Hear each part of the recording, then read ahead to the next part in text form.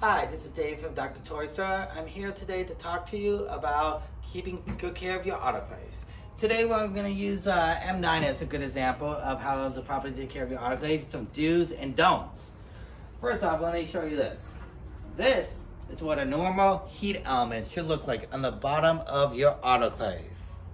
And here is a heat element of somebody who recently came in to have the autoclave repaired. As you can see, it's warped, messed up. It clearly no longer works properly. Now, the way that happened is actually because of poor maintenance. While they did clean the autoclave, they did two big mistakes that a lot of people end up doing. Now, first things first, when you open up your mid-mark M9 autoclave, or even the M11, they're both very similar. You will see that usually they have some trays in here, and most people, all they do is take out the trays. What they don't realize is they just take a little flathead or a little screwdriver, go like this, they can take out the whole tray holder. And then once I take out this whole tray holder, you will see on the bottom of this autoclave, the heat element.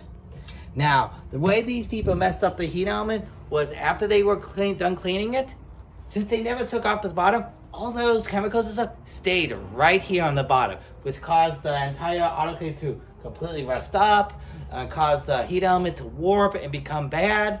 So you don't want to do this. So you want to make sure that when you do use like autoclave cleaners such as the Tuck Cleaner or even the OmniClean, which are two big brands, one's for mid-mark, one's for Tutton Hours, that you go ahead and you make sure that you wipe down everything once you're done. And then once you're done wiping it down with really just with a towel, makes it nice and clean, rinse it out, you want to go ahead and put some stainless steel cleaner in. You want to spray the whole thing down with stainless steel cleaner. Now, many people ask me, why do you put the stainless steel cleaner on there? I ask them, do you wax your car? They say, no, there's a hole in my hood. Well, that's why there's a hole in your hood, because this thing acts as a wax. This keeps it nice and protected, so you don't have to come in here, pay thousands of dollars for repairs.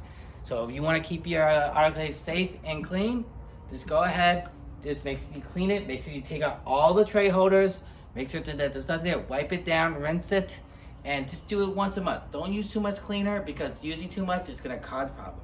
This is David with some knowledge for you at Dr. Toy Store. Call 877-DRS-TOYS if you need any more info. Please subscribe to our channel, Real News for Real Doctors.